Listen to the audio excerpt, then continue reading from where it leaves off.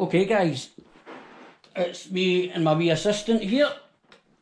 Right, I'll get straight to it. I spoke about, I wanted to talk to you about the difference between the helmets we've been making for Millie for the past 2.5, 3 years and the ones that are now appearing online as pet helmets.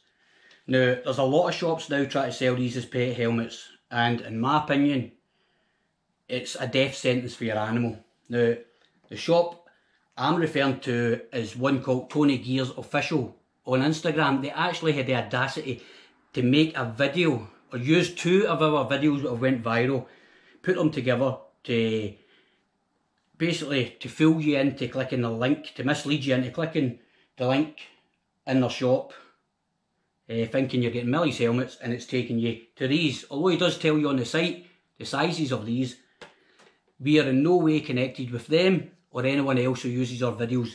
No one makes ours at all. Now, I know they've now since removed the ad, but it's just goddamn annoying. Now, the thing that's really getting to me is people are asking up to $60 for these things. Now, they're a great ornament, and that's basically all they are. They're well made, fantastic padding, cracking wee chin strap, well lagged inside, visor comes up and down. But look at the size of it. Online you actually see one of the pictures as a mouse inside it, and that's pretty much all it will fit. Now I'm going to tell you why I think they're a death trap. I've made so many of these for Millie, we've combated any issues we've ever had with them, and she wears them every day, so I think we're kind of in a good position to give her advice on it. Unfortunately, there's nothing on the market for dogs. There's no safety equipment whatsoever. So until there is, we can only do what we do. Now, inside ours, as you can see, now this is a really small helmet. We have padding at the ears and padding for the head. There's nothing else insulated, simply because it would overheat. If she was to wear that over her head with the visor down, she would overheat. Now, what we have is it cut out at the back, which is a must for her to be able to move her head so she can actually look around while wearing it. Ventilation, there's plenty getting in underneath. There's air vents here. It's well ventilated, which is the most important thing. Now, we all need air. Now, everything works with this. There's nothing I could do to kind of upgrade this anymore, other than maybe a clear visor, until a company comes along and kind of does them better, I suppose. But anyway, my problem with this is they're just toys. They're not for pets. Now, as I said, cracking, they're well made, but look at the size of that. There's no way with all that insulation around it you're going to squeeze a cat's head. Well, you are, because I've seen pictures online.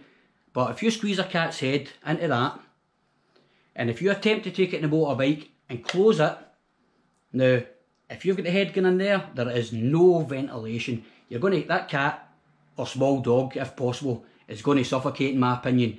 There is nothing, no ventilation anywhere. There's no air to get in, there's no air to get out. With the very limited space underneath, I'm guessing that's going to be taken up with her neck and fur. It's not practical. They'll not be able to look around. There's no shape to the back yet. There's nothing to stop, there's no felt underneath to stop it lifting.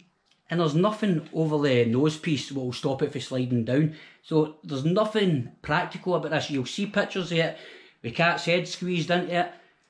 I've yet to see somebody ride with it. If they do, I'd love to know if their animal survives after even a couple of minutes. I can't see anything about this which would be comfortable for an animal.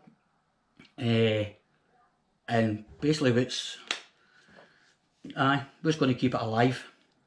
As I say, there's the bottom of ours. That's the bottom of that.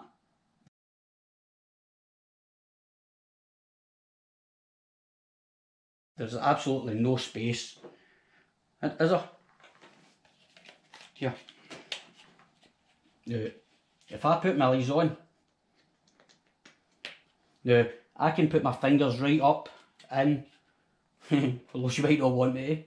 I can get my fingers round the back, up the sides, plenty of ventilation getting through, plus there's 2 vents here, for when the visor's closed, there's still 2 vents getting through, plenty of space for the air to get in and out. If I was to attempt to put that on, which, no chance, I wouldn't even do that to you, it wouldn't fit. Look at the size, it's never going to fit. And although they're great wee pieces of, well, great toys I suppose, great to have in your garage shelf or in your room as an ornament, but they're definitely not practical for a pet. Now some of these stores, as I say, they're asking $60 for these. Some are $30, AliExpress is the cheapest I think, which I do think are great if you want to buy it for yourself, but please don't buy them for your pet. I've come across so much criticism for Millie wearing the helmet at all, but it does its job. It keeps her ears from flapping around, stops any wind getting in her face, protects her face from stone chips, and she's worn them every day for years, so there's nothing to it. It's taken for granted now. It just goes on and away we go. Now, you're going to have problems with this. So, yeah, don't buy them for your pets if you intend to ride with them, unless you're going to do some serious adaptations to it. Yep, hope that comes across okay for you guys. Now, if you want to hear more of my reviews and watch more of my videos, please subscribe on Motorbike Millie on our YouTube channel and hit the notification bell. We're also on Instagram and Facebook. And yeah, that's us. Until our next video. Thanks guys.